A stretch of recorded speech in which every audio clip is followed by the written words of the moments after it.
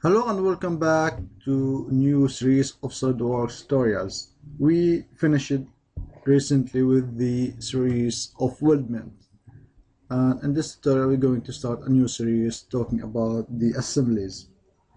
So we remember when we started the SolidWorks, when we start making new parts, you click into new, you have three options. You have the part, assembly, and drawing.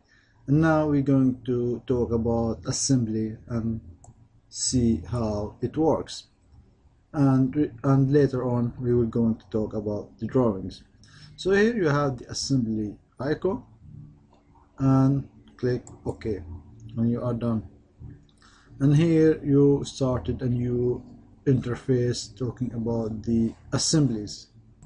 And as you notice, the interface is quite different a little bit from the part interface. You have the edge component, insert component, and so on.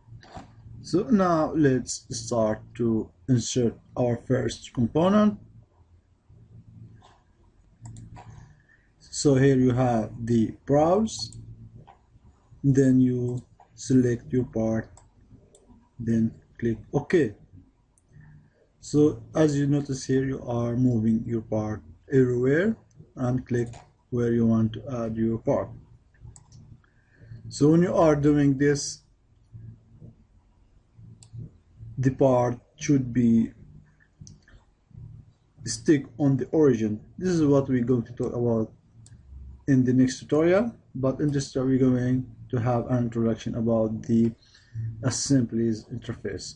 So as we said, it's quite different from the part, and it has its own menu, the assembly menu with its functions.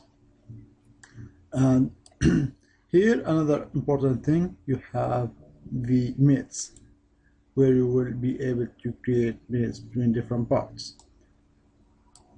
And if you have a look in here, you will notice the F at the beginning of this part, which indicate that part is fixed.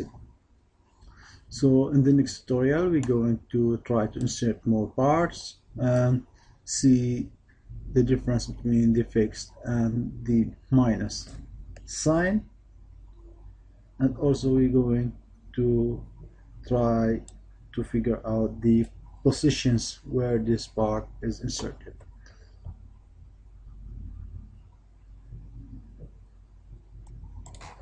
Also, one thing else I want to mention about, in the mates, they are indicating the type of the mates between the parts, and there are many levels starting with the first or the basic mates, then to the advanced.